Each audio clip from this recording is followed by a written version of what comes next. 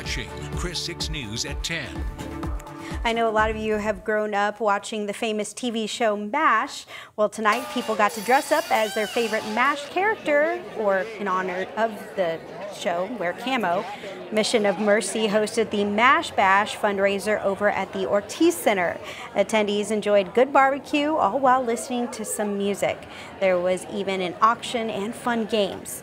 And all the money raised tonight goes back to help the Mission of Mercy shelter.